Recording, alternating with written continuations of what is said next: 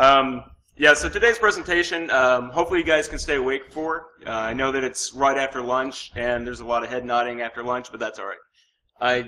Oh, there it is. I don't take offense to people sleeping. So what we're going to talk about today, adaptive monitoring and detection for today's landscape. It's a really long title. Half the time I can't remember even what I put for the title of the slide. But at the end of the day, what I want everyone to be able to do after this talk is to kind of like rethink and take a good look at how you at your organization actually do monitoring and detection, and think about your incident response plans and how those actually work together, and how to kind of, you know, look at what's out there right now and how you can actually improve your own program by throwing that in there. So a little bit about me. I'm the CISO at Binary Defense Systems. I've been doing this kind of stuff for over 15 years now. My specialty is security operations, threat intelligence, and incident response. In a former life, I created SOCs and threat intelligence programs for Fortune 500s. I've assisted 3-letter agencies in profiling foreign cyber criminals. I refuse to do anything with U.S. nationals. Former U.S. Marine, and if you want to follow me on Twitter, I'm at Murdock. 0. So the agenda, we're going to go we're going to do an overview of monitoring and detection, and that's going to kind of go over what used to be the way to do it, unfortunately the way some people still do it, and then we're going to talk about a good way to do it. Same with incident response. Then we're going to go over some really good things that should be in an incident response plan. After that, we're going to go into actually more of the meat and potatoes of adaptive monitoring, and then we're going to tie it all together, and if there's time, I'd actually like to have a discussion. There will be a question and answer section as well, but I always like to throw in a little discussion piece. That way, you know, I can kind of gauge where everyone's going, make sure everyone got everything, and if there's anything, you know, people want to talk about, we can hit that as well. So let's get started. So you can't just have a lot of equipment. You can't just have a bunch of alerts coming in and somebody just staring at a screen watching for those alerts. If you really don't tune whatever it is you're using for monitoring, you're going to have a huge gap in your program. So no company can ever say, we're not going to get breached. We're solid. We're good to go. It's an impossible thing to say. However, if you have a good monitoring and detection program in place, you have a better chance of catching it, and hopefully catching it before the data starts flowing out. So think about it. I don't want anyone to raise their hands or anything like that, but think about how you are today, whatever you're doing for monitoring. You know, think in your head, am I comfortable with this? Do I think that we're good to go? Yeah, we might get breached, but if we do, are we going to be able to see it? All the major companies that have had a breach, and the list is way too long to even start talking about, they thought that they had a good monitoring and detection program in place. All of them did have some form of monitoring and detection, whether it was in-house or it was through an MSSP. You need to monitor more than what you just see as a critical infrastructure. You know, I can't tell you how many times I've talked to people and talked to companies and been in companies, and they monitor, for example, it's a bank. Oh, we monitor our PCI zone. We monitor everything in there. Cool. Do you monitor your dev environment by any chance? No, it's dev. Why would, that's a waste of resources. Yeah, that's not a waste of resources. Because nothing against developers. I have some good friends that are developers. But most developers, yeah, they don't really focus on security. You know, they're under time deadlines. They're under a lot of pressure to get product out. So they, you know, do a lot of work in dev, and a lot of that work isn't focused on security. Well, if you're not monitoring that, you know, what happens if there's, you know, somebody who gets into the dev environment and then they pivot outside the dev environment? You know, hopefully you'll see it at that point, but what if you don't? So you have to monitor more than what you might consider critical. Also, what about upstream and downstream partners? Now, obviously you can't go in and monitor their systems, but are you monitoring where they come in? Are you seeing what they're doing and making sure that any accounts that they have, you're specifically looking at? You know, what if you have, I don't know, an HVAC contractor, and you're not really paying attention to what they're doing? Or hypothetically, if you might be a retailer. Thank you. Nice. I like what you did there. But yeah, I mean, are you monitoring that? Oh, it's just an HVAC company. You know, it doesn't have anything to do with our critical data. Any way that you can get into a company should be critical to you, and you should be watching that. So, an overview. Let's look at some old practices, and I have old practices in there. Unfortunately, a lot of companies, this is still the practice. So, phase 1, buy SIM. Phase 2, phase 3, detection. Well, unfortunately, that's the way it is, or at least the way it used to be, and unfortunately, it's still like that a lot of times. People will buy monitoring and detection program or products. I just go out and spend $250,000 on this SIM, and I have it, and I throw it in, and now I'm going to be good to go on monitoring everything. Yay! It doesn't work like that. And when you talk to people and you say, yeah, you need to do more than just grab this product, spend your $250,000 on it, put it in, and just expect something to happen. They're like, so? I have a SIM. You know, that's my monitoring right there. What's wrong? Well, if you just do that, you are so blind in most areas that you're not seeing a lot of the stuff you should be. And the next thing I hear a lot is, well, we do tune our SIM, and you know, we think that our content's pretty good. You know what? We get a report every morning that shows us what happened. Okay, congratulations. You get a report every morning. What happens on, I don't know, Thanksgiving, when people are gone Thursday, Friday, Saturday, Sunday, and you get your report on Monday. Sweet. Your report's going to say you're screwed because you waited for something to hit you in the morning with pretty dashboards because that's what your boss wants, but it doesn't. It's not alerting. Getting a report is not alerting. Phase 2 is what's so critical. Another old way. A SIM is a checkbox tool. I'm not even going to talk about that. It makes me angry. So some old practices when you get a little bit deeper into it. Default content that isn't tuned. And this is a real big pet peeve of mine. So you purchase a SIM and you say, you know what, we're going to go ahead and have professional services come in and help us get this thing up and running. So you have 40 hours of professional services.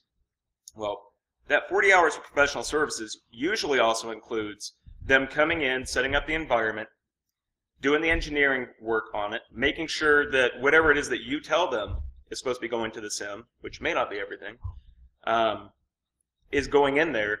And then whatever time they have left after that is focused on training you how to use the product, and then whatever customization off of that you want. All SIMs come with default content. But you can't just assume that because you have this default content that it's actually working for you the way it should. Most default content relies on some variables that are specific to each organization. So you have to actually take that default content and still work with it. And I'm not saying that there's anything wrong with default content in any SIM. But you can't just assume because it's in there that it's going to work for you. Old content that's broken. And what I mean by that is, if you've worked in a SIM before and you're trying to create content, a lot of times it doesn't work the first time. So you're working on it, you go test it, hopefully, and it's not working. So you go back and you try to mess with it, and then you say, okay, you know what, I'm not going to worry about that. I'm going to go a different route and try this. Well, the more stale content you have in there, it hits the performance of your SIM. And it can also, depending on how you have it correlating and what rules are applying to what, you can actually break good content if you have that stale content in there. And the other one is alerting that's not reporting correctly. So let's say, okay, we're not doing the daily report thing anymore because that sounds like a bad idea. But I want to make sure that I get an alert off of X, Y, or an email off of X, Y, and Z, or just any kind of flashy alert. Have you tested it to make sure it works? Because you can create content all day long, and you say, I want to be alerted anytime Jason Street walks in the building. Well, if Jason doesn't walk into the building, how do you know it's going to work? So you 3D print Jason and push him through and see if it alerts. But anyway, you got to make sure that that alerting is working. I've seen a lot of times people set something up.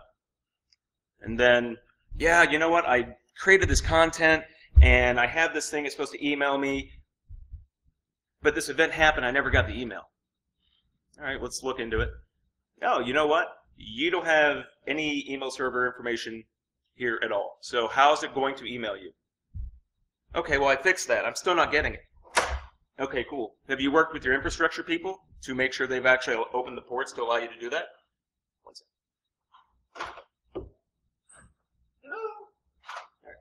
Sorry. I thought I heard somebody coming in. I thought maybe the door's locked. So anyway, you know, you can't just assume things when you're dealing with any kind of product like that.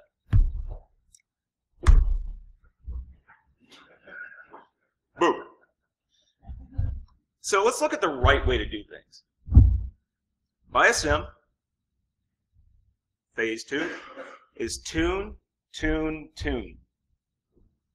You have to take whatever it is that you're investing the money and resources in and do more than just throw it in and expect that it's going to do something for you. You actually have to get into that content. You have to look to see what's default and actually, you know, make sure it works in your environment. And it's not just a one-time thing. Your sim is your baby. Would you ever stop feeding your baby? Where do you get the content? Good question. So I'll talk about default first, and then later on we're going to go into like actually doing content. So let's start with default content. Right? Mentioned before that yes, it comes in there, and yes, it can be good. But a lot of times you still need to put in the environment, your variables for your own environment. A lot of the content that is really good that's canned is the logic's pretty complex. So you actually have to put in like a network range, for example, or other correlating factors. And if you don't put that in, that default content will not work. So you tune it. When I was talking before about, you know, feeding it, let's say you go through and you have a project that is just going to go through and tune out, you know, tune all the good default content.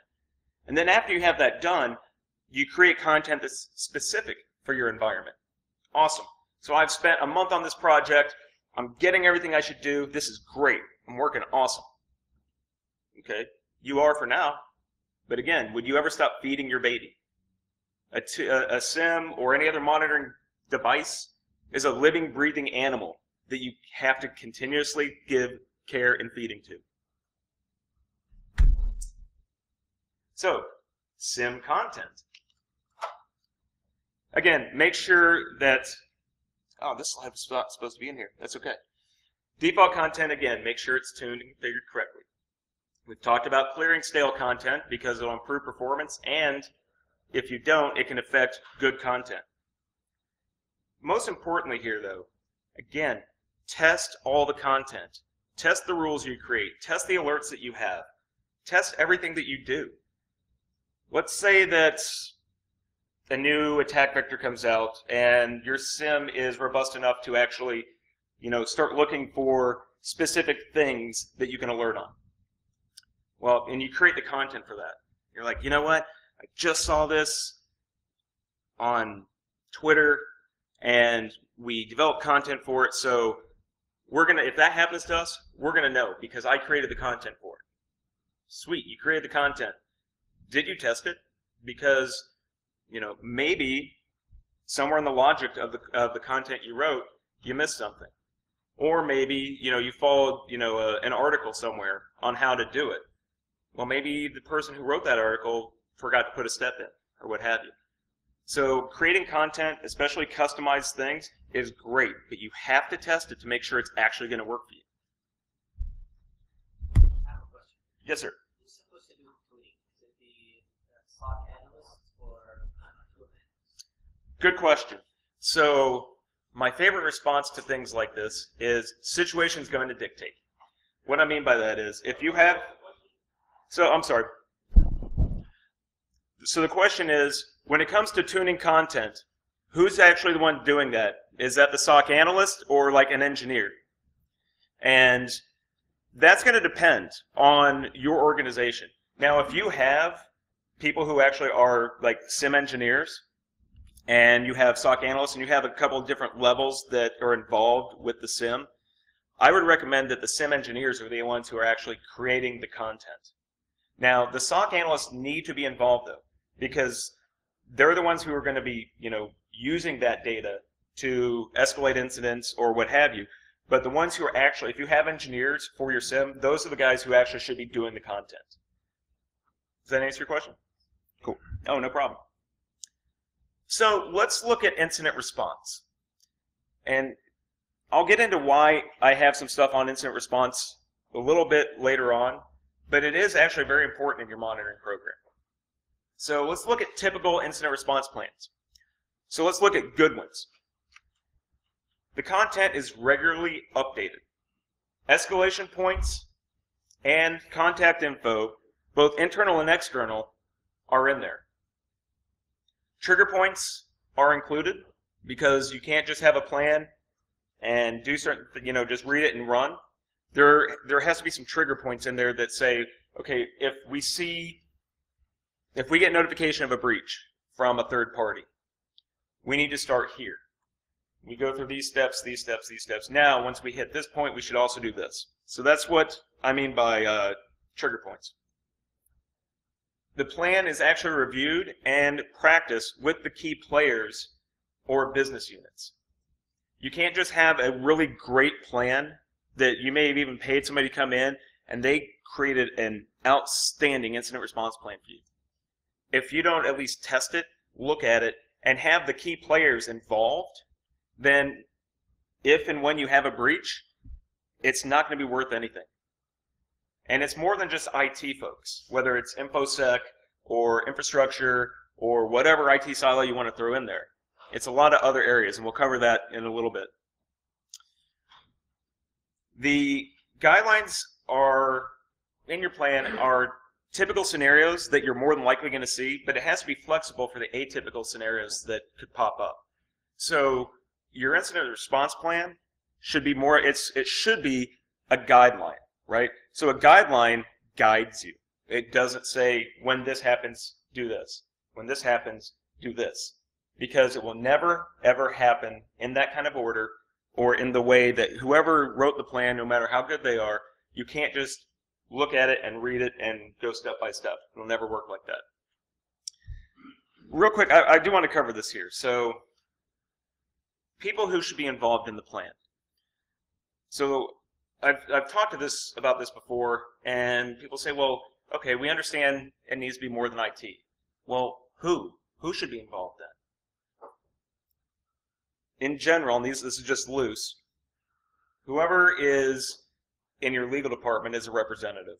Corporate communications, human resources, whoever handles your insurance policies, upstream and downstream partners, perhaps, depending on what your organization does and what industry you're in. These are the folks that need to be in your incident response plan, because if a breach does happen, they're going to have involvement.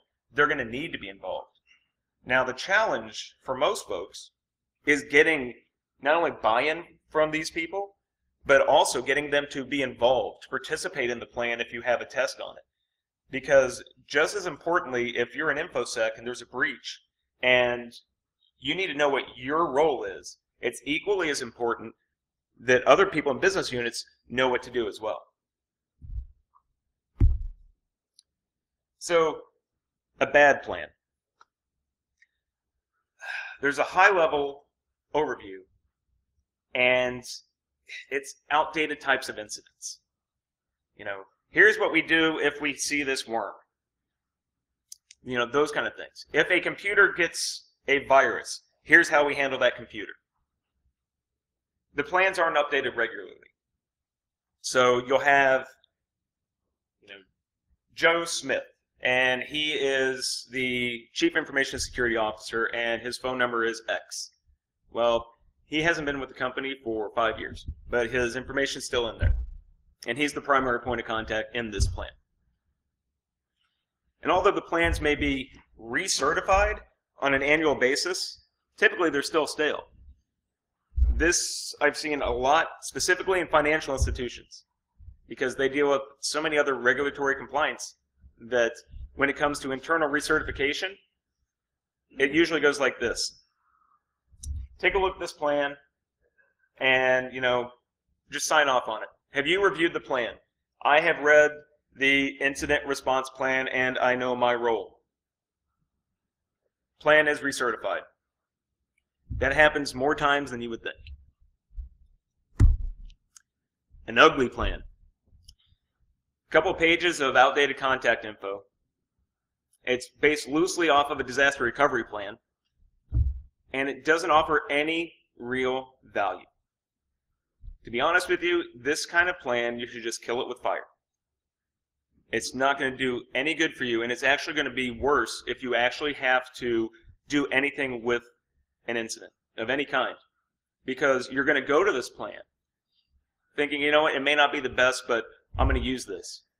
And you start to try to figure out, and everyone who gets involved in an incident, if you've never been involved in one before, everyone is kind of like hair on fire, and especially with a lot of alphas who are involved in the plan, everyone wants to be in charge regardless of who the incident commander is going to be. And when you have a plan that's ugly like this, it turns into a giant cluster.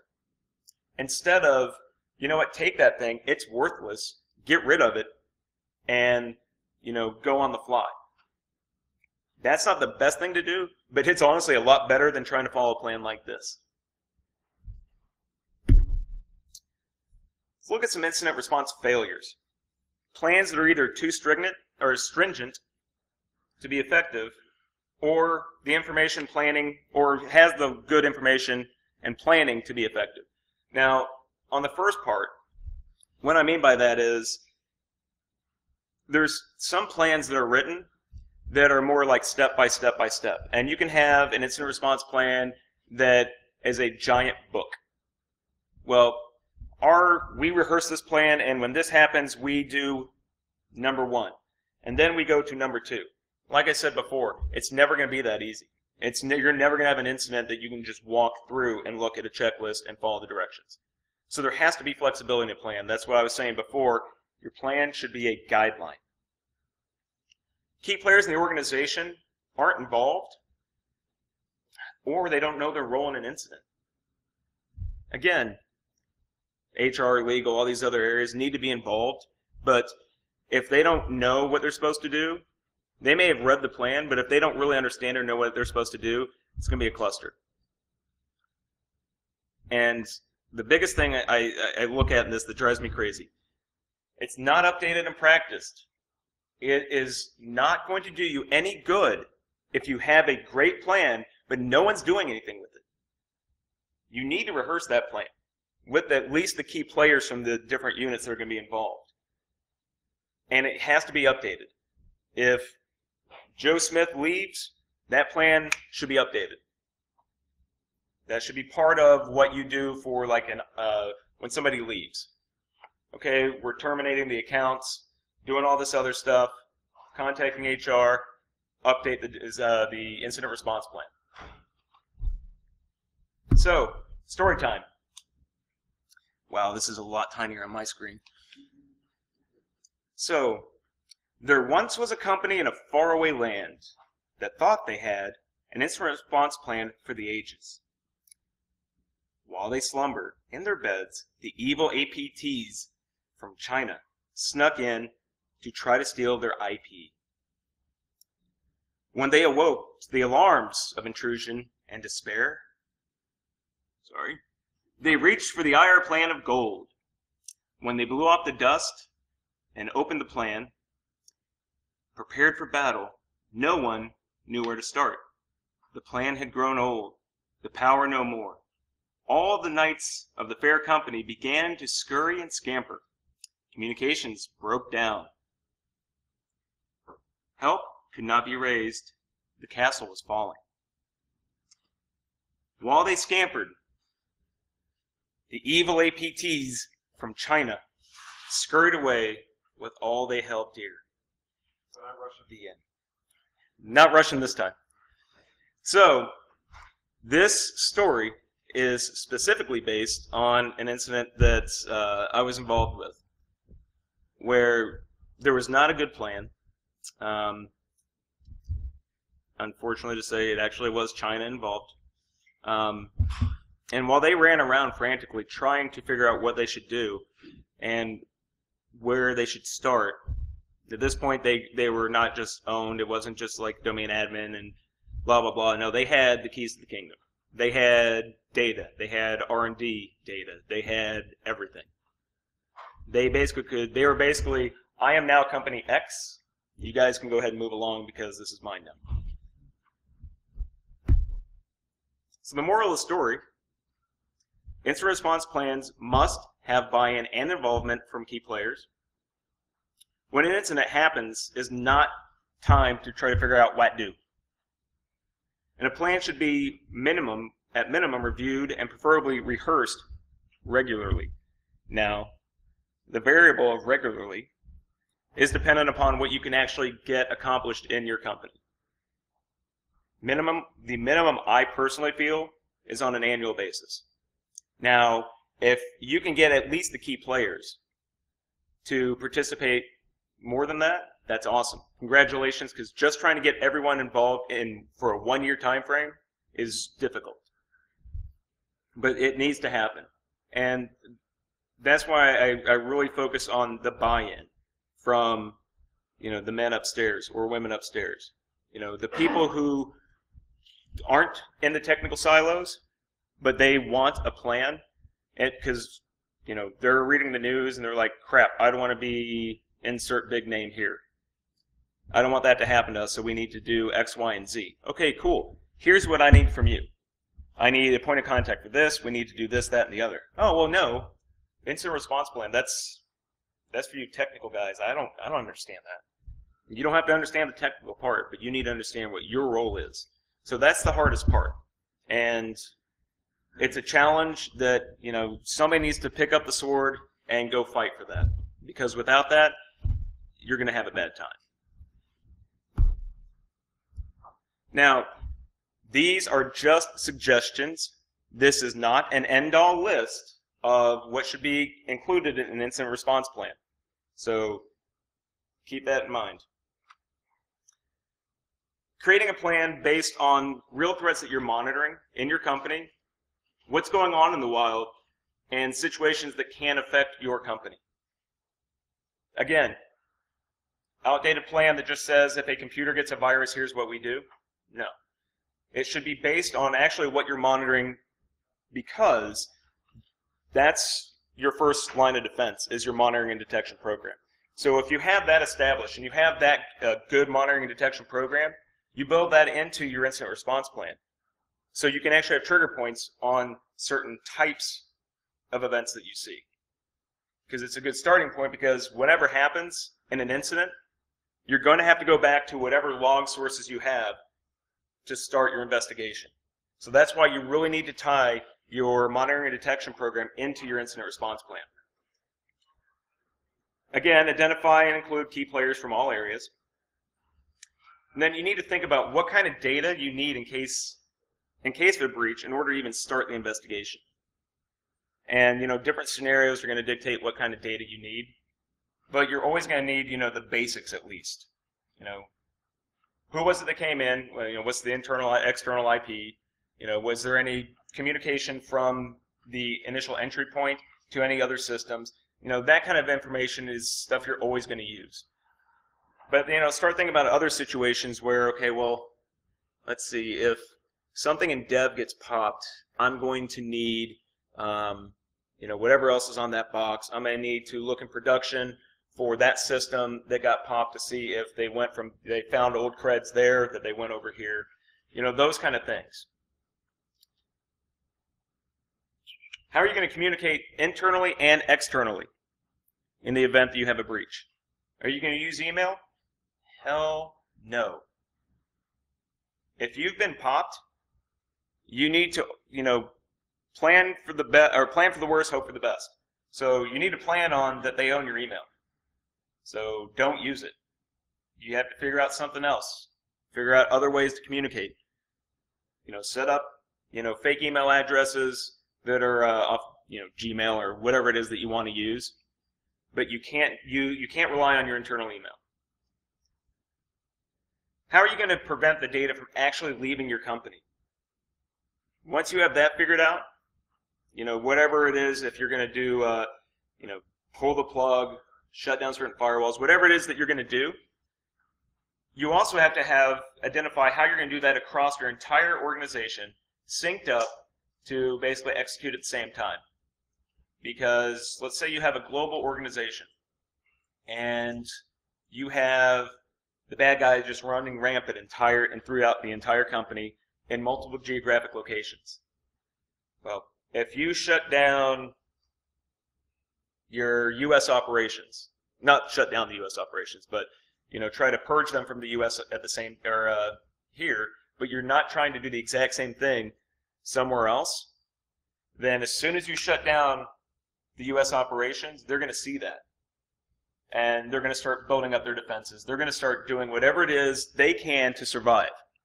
Think of it as, an actual human virus. If you attack it, it's going to do whatever it can to survive. And that's what's going to happen with any intruder inside your organization. So you have to figure out, A, how, what's the best thing for our company to start purging them, but you need to figure out how you can do that simultaneously. Think about what would happen if you got a call right now saying you've been breached. I mean, I know a lot of people have thought, oh, if we get breached, I'm going to do this, and our plan says that. But no, I mean, really think about the FBI shows up at your door and says, we found your intellectual property on servers that we're monitoring. Here's some IPs of those servers. See you later. That's exactly what happens when the FBI shows up at your door because they found something. Don't expect any help from them.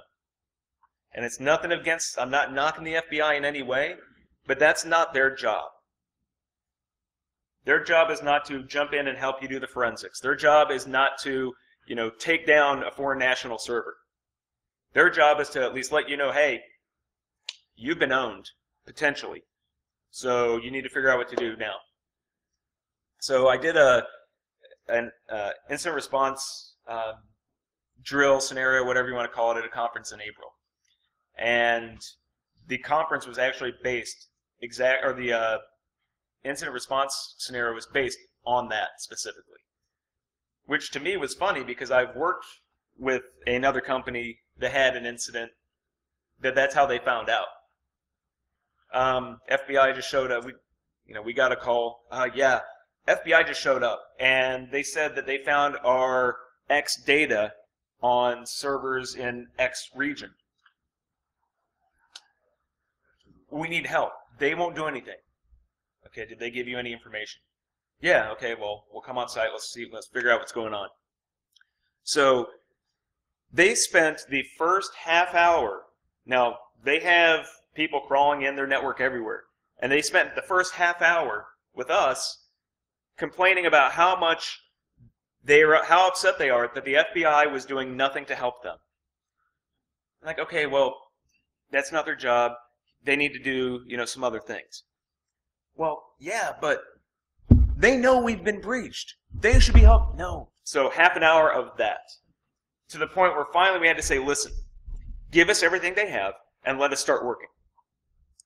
So, delivery. I'm a little offended there's no pizza, but that's okay. So anyway, yeah, I mean, think about that. That's how it happens when the FBI shows up at your door. Unless you're Jared, but that's a different situation. Too soon? Come on, it's not too soon. Thank you. So yeah, think about that situation. Think about what happens if you go back to work and on Monday the FBI shows up at your door. What are you going to do? Because again, they're not there to help you. They're there to let you know that something bad has happened. And again, regularly, I always hate that word, test and evaluate your plan. I've beat that to death, so I don't have to go over that anymore. So, adaptive monitoring and detection. We spend millions on technology. Now most of that money is actually finally going towards security. Big round of applause for you all, because finally, after years and years and years and years of begging, we're starting to get some money. It's important to not only have this technology, but you need to configure it correctly and monitor it correctly. So if you have a product that's important enough that you spent a lot of money on it, why would you not make sure that you're using it properly? You know, the same example I gave of, for example, a sim, where you buy it, professional services comes in, they help you out, they'll train you, and then, you know, they'll start doing whatever customizations or whatever you want with it. Same thing happens, you know, with the new toys that we can now play with. So, yeah, it's set up. Yeah, there's good stuff they can do. But you need to do some work in it to make sure it works in your environment. Because default content is just that. It's default. It's generic for any place that they put the box in. IDS, IPS, HIDS, Next Gen Product X are good tools, and they're not cheap. If you're going to spend the time and money on them, you know, you should be configuring them properly. And after you get that done, is it configured to send the right logs? Hi. So what do I mean by that? So, you know, now that we have these cool tools and we have our sim and our sim is tuned and we're rocking, we're like, yeah, send everything. I don't care what it is, send it all to the sim. I'm going to monitor all the things. Cool.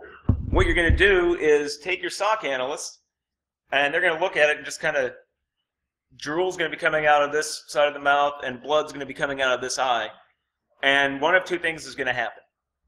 They're going to spend a lot of time tuning on their end because you're sending everything from this system.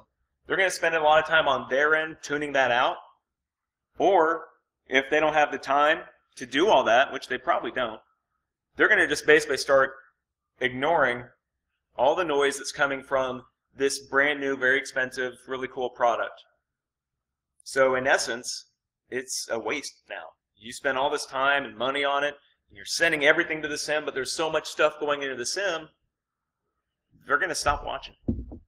And if there's any SOC analysts in here who have had this happen, you can just sit there and shake your head and go, yeah, because I'm not going to watch everything. So just as important as tuning stuff out in the sim is sending the right stuff to the sim. And lastly on this one, is your sim set up, or if you have an MSSP, are they set up to correctly take in, correlate, and alert on these devices? So when you have a sim, you have some intelligence behind it, right? It knows how to take in a log, how to parse that information correctly to have the sim management unit look at it, correlate on it, and send out the proper alerts. Well, if you have Next Gen Product X, is there a way for your sim to parse that data? Or is it just going to go, oh, it's syslog, generic syslog tag?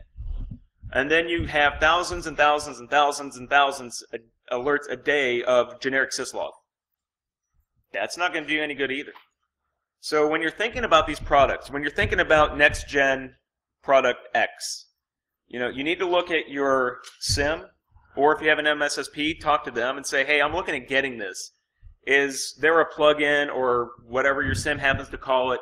They'll actually aggregate and parse these logs correctly so we can actually get good content built in the sim itself. Because if you don't do that, it's going to be very challenging.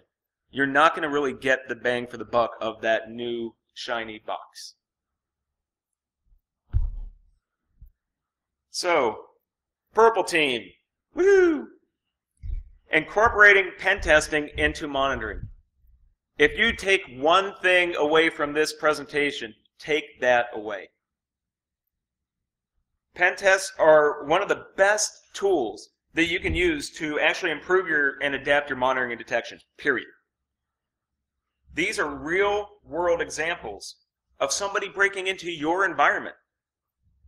I mean, you can't ask for anything better. As a blue teamer, as a SOC analyst or engineer, this is the best thing that can happen for you. Because you're going to be able to actually see what happened, how they got in, Why didn't I see this? Okay, cool. Now I need to fix it. Now, you don't need to focus on the entire penetration test report. You don't have to focus on the remediation side of the house unless you're also involved in that. You need to focus on the technical findings themselves. So when you do that, going back to content creation, take that information and actually start building your content off of that. You know that the pen test person got in this way and you didn't alert on it.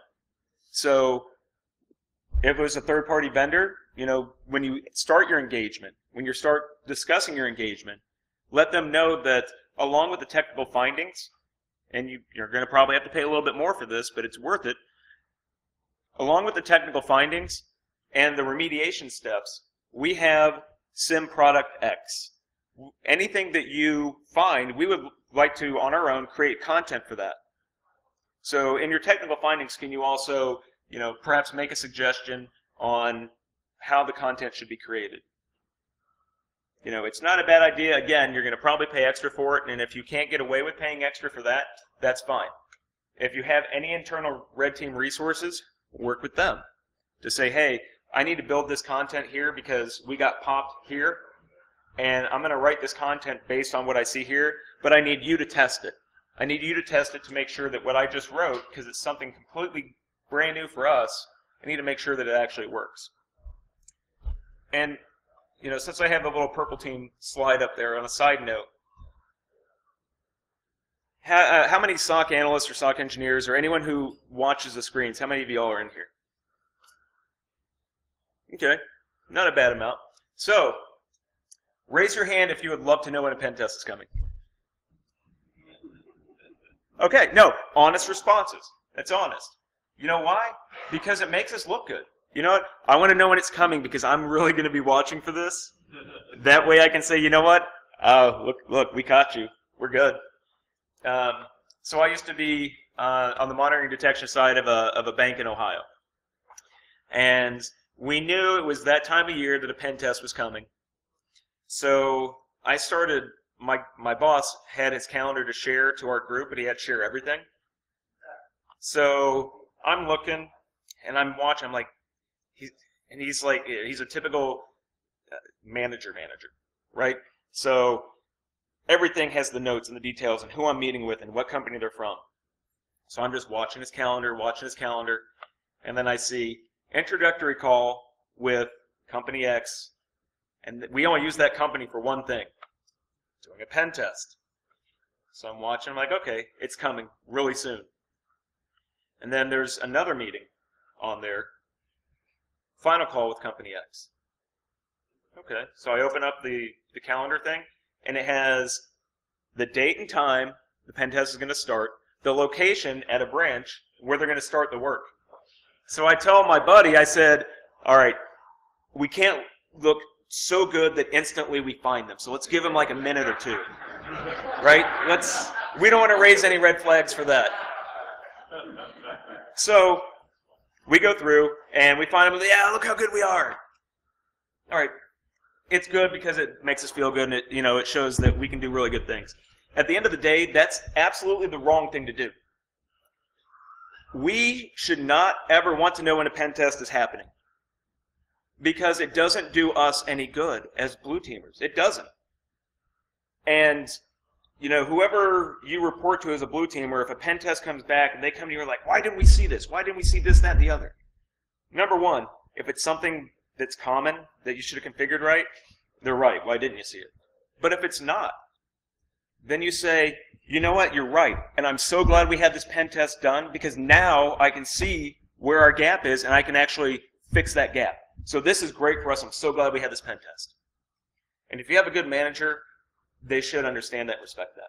But should never, unless you overhear it, don't look for when a pen test happens. You should want it to happen without your knowledge. So I have to speed it up a little bit. I've been gabbing way too much. So, threat intelligence. Yeah, it's a flashy buzzword, but it actually does have a place in monitoring and detection. So actually taking the feeds that you get for threat intelligence, regardless what it is, it's going to improve your monitoring program and decrease the response time. And what I mean by that is not just, hey, we're seeing these new hashes that indicate this, vector. It's not just the real raw technical side of threat intelligence. I'm talking more like the actual intelligence. Like there's an organization that is focusing on manufacturing, specifically, let's say automotive, because we're here in, in the Detroit area.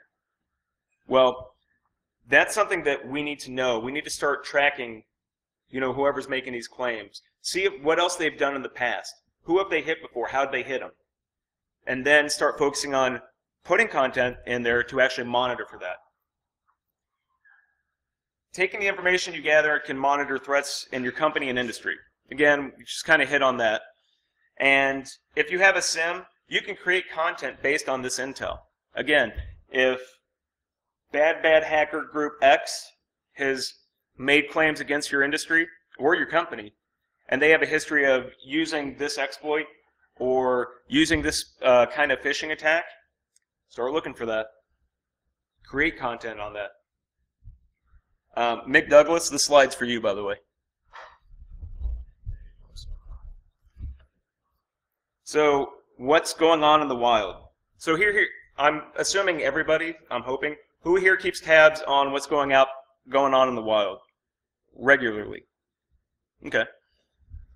Now, take that and look at these new indicators of compromise or these new threat vectors or whatever it is, and think about your monitoring. Are you monitoring for anything remotely close to that? Use that knowledge. Start monitoring for anything you can regarding that. Again, a SIM or any monitoring platform at all is your baby. You have to keep feeding your baby and taking care of your baby. You can adapt your monitoring to include these new threats. And again, you should always be tuning your content for what's going on out there. However, that being said, the question I get a lot is, well, that sounds great, but there's so much stuff that happens all the time. How am I supposed to create content for everything? Know your environment, know what's pertinent to you, and look at risks that are going to affect your organization, your industry, maybe upstream or downstream industries, and focus on that. If you see something that, like, new indicator compromise and attack vector that specifically targets healthcare, well, if you're not in healthcare, don't spin your wheels on that one. Go on to what matters for you. So, tying it all together, monitoring and detection is your primary line of defense. Firewalls, next-gen product X, different intrusion detection devices are an important component of that, but your monitoring and detection is actually what ties everything together. If you want to get the most protection you can for the keys of your kingdom, you really need to have a solid program in place. You have to pay attention to what's going on. Never stop tuning your content. And start thinking outside the box when it comes to actually creating your content, sending logs to your monitoring system. Don't send too much, send what's needed, because otherwise your SIM analysts or your SOC analysts are just going to start bleeding from the eyes. So, TLDR, what did we learn? Improvise, adapt, overcome. That's the key to this whole thing. Think outside the box. Think about what you can do in your organization beyond just writing this kind of content and, relying on default stuff. So since I'm in Detroit, I had to throw in the gratuitous RoboCop reference. I want to thank you all for your cooperation. You are the best, and I have 5 minutes for questions. So, questions? Woohoo! Yes, sir. More of a comment, but we always talk about tuning. Yep. And I always have the question, what is tuning? And I think that we really need to focus more on use case analysis. If you have that defined, right, who, what, where, why, when, and how, then tuning will do it for it. But you know what this use case should be used for. Agreed. Right? It's a very vague concept, sometimes hard to describe. Yeah, so the comment was, which was a really good comment, was, when tuning's discussed, there's a big, and I'm paraphrasing, I might be butchering it, but, what's included in tuning? And use cases, the proper use of use cases is going to give you the information you need to start your tuning. In essence, is that roughly close? Exactly. Okay. Yeah. Anyone else with questions? Mr. Street. You just did a talk about creating like false flags that help with the sims. It's like, do you recommend those? You know, can you discuss a little more what those are? So the question is, there was another talk that recommended like false flags in your sim, and you know, discussing them, my thoughts on them, and discussing them a little bit more. Are you talking like so to? Creating a user account that's a domain admin, but Right. can't log into the system. So when that person tries, the tester will find that in the domain admin and try to use it. Yeah, so it's almost, so basically what you're describing is like almost like a honeypot for your sim to set stuff up. Yes, I do recommend doing that. A lot of times what we do is anytime anything happens with a domain account, or when I used to not do MSSP work and I worked for a real company, we used to do that. So specific accounts, now they weren't false flag accounts, but specific accounts, anytime anything happened with them was like super uber critical red flag. But no, that is a very good idea. Anyone else? Yes, sir. What are good resources for tuning? So the question is, what are good resources for tuning?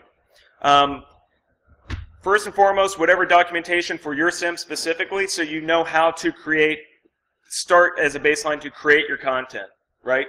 Because you need to know how to apply the logic and things like that. So number one, that's where I would start. Number two, to be completely honest with you, when it comes to stuff like that, I love Google, I love YouTube, and I love, you know, different blogs, because you might see something, let's say you use ArcSight, and QRadar just comes out with something to say, you know, in a blog or what have you, that says, here's how you tune up, you know, QRadar to do this new cool detection method. Okay, well, you can't do those steps in ArcSight, for example. However, you can take that same logic and start applying it to whatever sim you have. So, honestly, not only following your vendor for your sim, but follow the other big guys too, because you can still get good information from that. Any other questions? All right, I'm at my limit. Thank everyone. I want to thank everyone for being here. Thank the sponsors. Thank the conference. Peace.